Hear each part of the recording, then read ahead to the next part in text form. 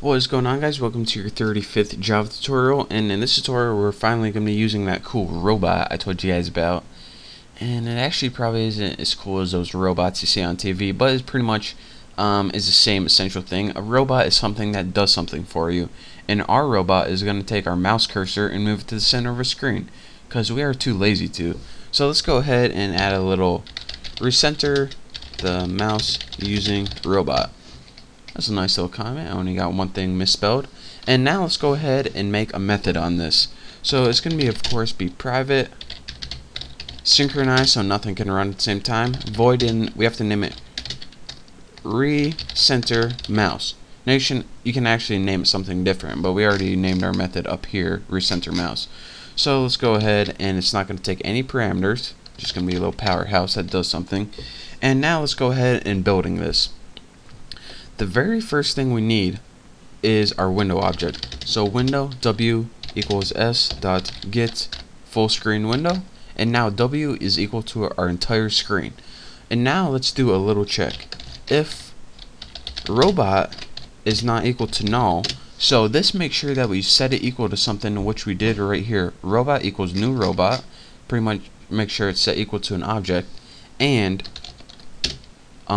window dot is showing right here. So if we have our window popped up and our robot is equal to an object, now we can continue. What do we want to do? Well, what we want to do first is we need to find the center of our screen, because we're going to be telling our mouse to move to the center of the screen. And if we don't have a center of our screen, our mouse is going to be like, dude, you don't even have a center of our screen and you're telling me to move there? Seriously? So we don't want our mouse to get that attitude with us. So let's go ahead and find center of X. And how would we find the center of our screen X location? Well, what we can do is take the window dot get width, and now that we have our window's entire width, all we have to do is divide by 2.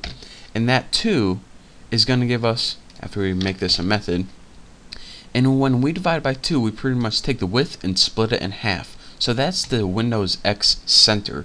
So now, of course, we need to do this with Y. So center Y equals window.get height. Don't forget to put height right here, and put 2. And this is going to take the height right here, and it's going to find the center of it. So it's going to take the height and split it in 2, and bam, you got your center. So now what we need to do is a couple more weird things. Swing utilities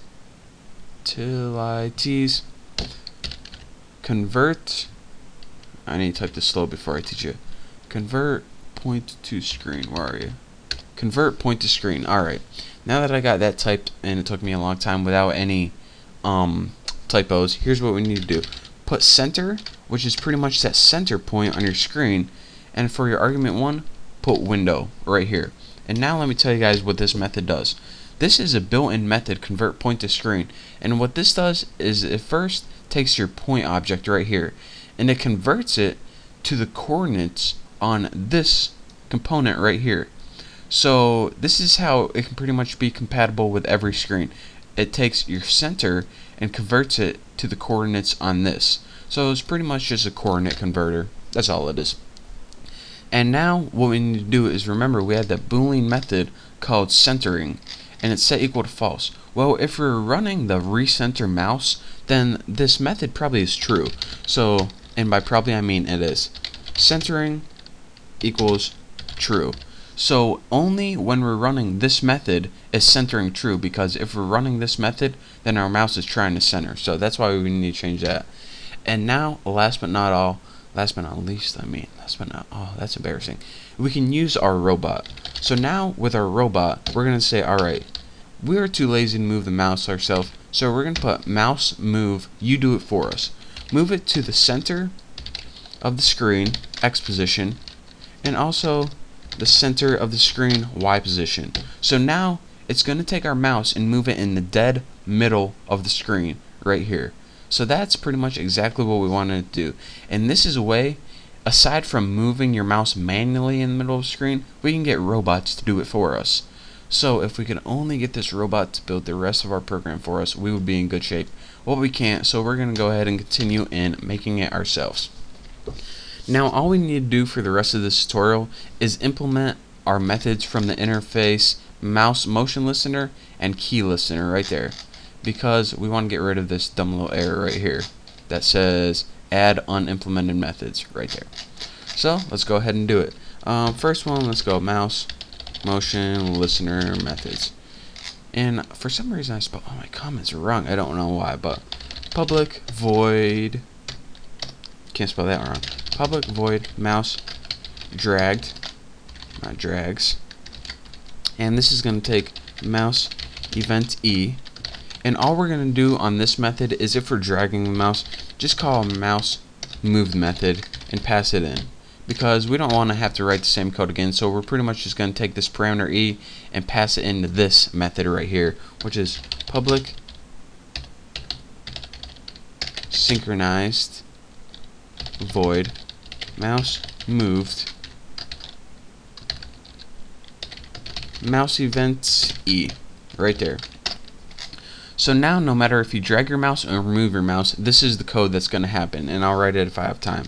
So first we want to check, alright, if your mouse is centering, did I spell that right? Yep. If your mouse is centering and the center.x is equal to the mouse.getx,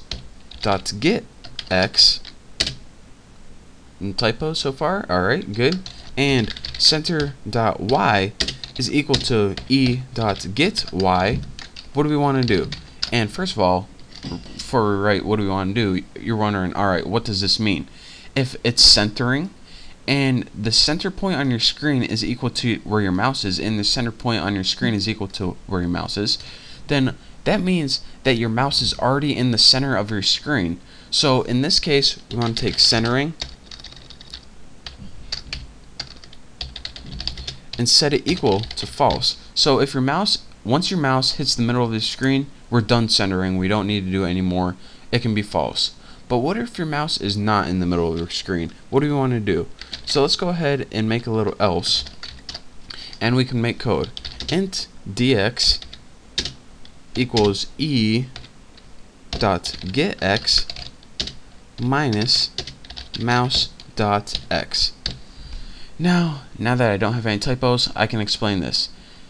Dx is pretty much the distance your mouse moved. It's pretty much where the mouse is right now from where it was last time. So then you get the difference of x. So now we need to do it for y. So int dy and set it equal to e dot get y minus mouse dot y right there. Easy enough. So now what we want to do is, now that we found the difference, we want to actually change the image that much. So image.x plus equal to dx, and image.y is plus equal to dy. Simple enough. And now what we want to call is recenter mouse. We want to call that recenter method again, just in case. And now after this, we need to change our mouse parameters, since the mouse, the x point, is now equal to where the mouse is right now. E dot get, that would be x for x, and mouse dot y is equal to where your mouse is dot get y.